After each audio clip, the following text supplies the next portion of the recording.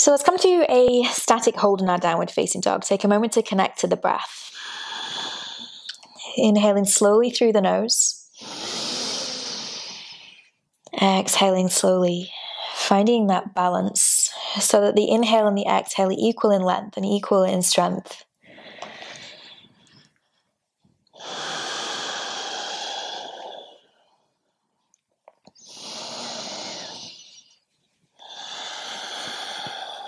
Good. On your next breath in, come forwards to a high plank. So your shoulders are aligned directly above the wrists. Find that little tuck of the tailbone so the bum's not sticking in the air. You're squeezing the muscles in the front side of the body. Hollow the chest, hollow the belly. If this feels too intense, you can always drop down onto the knees for a gentler version of your plank. Otherwise, knees lifted. And we're just going to sway here. So start to push into the toes. Find a little bit of movement if it feels good. And remember, it doesn't always have to be a static position. Every posture can be an opportunity to explore. This is going to strengthen and stretch into your wrists, into your feet. So feel free to play around here. Or also feel free to be still if you would rather be still, if you prefer that. It's entirely up to you. This is your practice. Good. Now we're going to come down onto the knees. Press the hips back towards the heels. Child's pose. And use your breath here to recharge. And filling the whole of the back body with air. As you inhale and exhale, relax even deeper, softening towards the ground.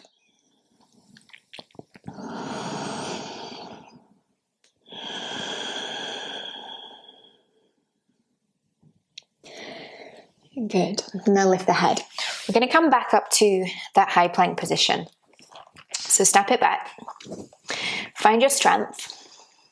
And then push down really strongly into the floor. So instead of the chest dropping towards the ground, you're going to try lift it a tiny bit higher. Lifting up and away from the earth.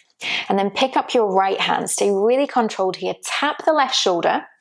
And then place the hand back down. And then switch. So left hand taps the right shoulder. And just keep alternating like this.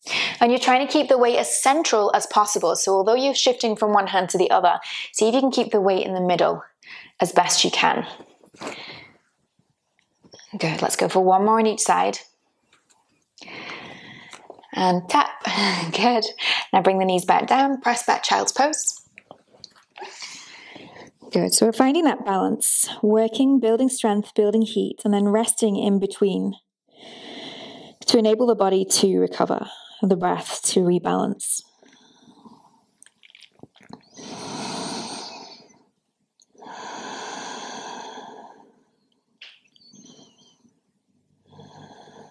Good. Now, come back up to your high plank position. Tuck the toes, lift the knees. Find your strength, find your alignment, hollow the front side of your body. Now push the floor away, pick up your right foot. The knee is going to tap your right tricep. See if you can get it to actually touch. Tap, and then press it back. And then same on the second side. So left knee lifting, squeezing into the side body, leaning as far forwards as you can, and press it back. And again, just alternating. It's challenging, but we're hardcore. You've got this. Keep it going. Maybe your arms are shaking right now. Maybe you're loving me or hating me right now, but you've still got to do it. Keep it going. Stay strong. Let's do one more on each side. Tap. And tap.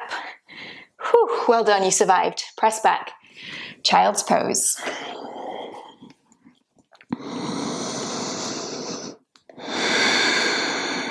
And listen to your breath here.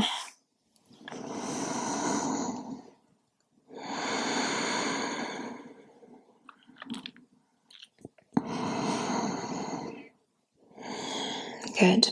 Now lifting the head. Come back to a downward facing dog. You're going to come up onto your tippy toes, look forwards, stepping or hopping to the front of your mat. Take a breath in and lift the chest, lengthen through the torso. And as you exhale, fold over the legs. Knees can be bent if you need to. Good. Breathe in, reaching all the way up and overhead. Bring the palms to meet each other. And then exhale, hands beside you. Good. We're going to take a step out to the side with the right foot. So a decent distance between the feet and take the hands onto the waist. You can turn your toes out, turn your heels in, and we'll come to a sumo squat or a goddess posture. You want to have the knees pointing in the same direction as the toes, so not knocking in towards the midline. So see if you can bend a little deeper and try not to have the ribs or the bum sticking out. So you don't want a back bend here. You want to think of squeezing the front side of the body and tucking the tailbone between the legs so the back is flat and not curved. So think ribs in, belly in, tailbone lengthening towards the floor. Good. Now bring the palms together. So really push the palms so they have that activity in the core as well. And we're just going to pulse. So small movement, lower and lift, lower and lift. Keep breathing. Nice. Stay strong. For 3, 2, and 1. Good. Hold it low.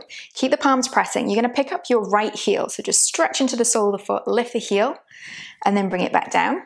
Stay low through the hips. Switch. Left heel lifts. Bring it back down. And we'll just alternate. Moving from one side to the other. Stretching and strengthening. Good. Let's do one more on each side. Right heel lifts. Left heel lifts. Good. Now push into the feet, straighten out your legs. You can bring the hands to the waist as you re-square the feet, and then roll the shoulders all the way down the back, lift the chest, inhale deeply. And on an exhale, we can fold in half. Let's bring the palms to the floor. Walk them back so the fingers come in line with the toes. Inhale, lengthen. Exhale, fold.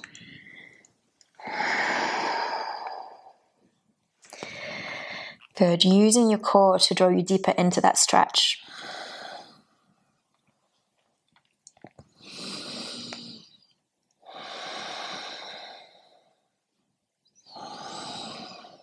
Nice. Now inhale, lift the chest halfway. Take your left hand to the center and start to reach your right arm up in the air for a twist. Try to keep your hips in line. Use the core. Lengthen from head to tailbone in opposite directions and breathe.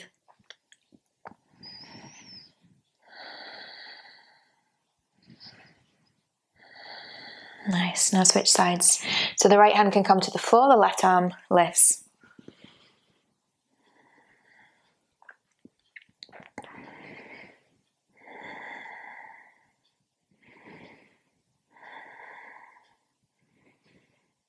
Good. Now the hand can come back down. Bring both hands to the waist. Inhale slowly, making your way back up to standing. We're going to come back to our goddess. So you're going to turn the toes back out, bend into the knees, sit down nice and low. And you have two options. You can have the hands in prayer again, or try the arms reaching all the way up and overhead. So sinking down into the hips, you're going to pivot on your right ball of the foot, dropping that right knee in towards the midline. So lower, and then open it back to your goddess. And again, left leg. Knee drops in towards the midline. It doesn't have to touch the floor, but try to get close. And then back to your goddess. Nice, let's continue like this. So you're gonna bring some strength into the legs, into the butt.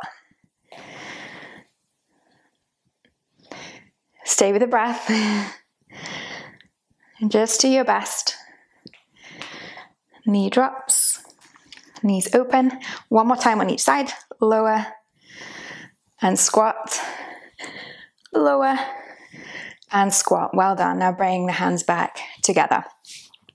So we're going to revolve our goddess now. You're going to take the hands onto the legs.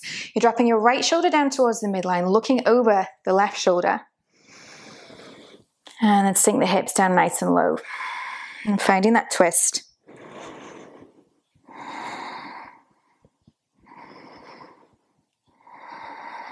Good. And then switch sides. So left shoulder drops, looking over the right shoulder.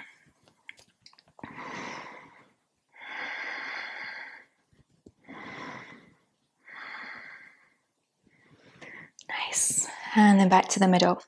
So you're going to point all the toes back towards the front of the mat, place the hands on the floor in front of you, and step back, downward facing dog.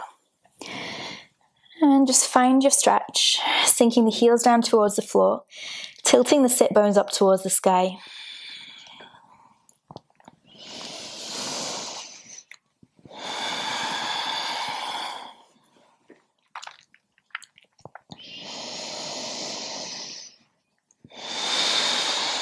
Good. Let's come to a forward fold at the back of the mat. So you're going to walk the hands towards the feet, take hold of opposite elbows, and just lengthen over the legs. Relaxing the head and the neck. You can shake out the head if it feels nice, releasing any tension.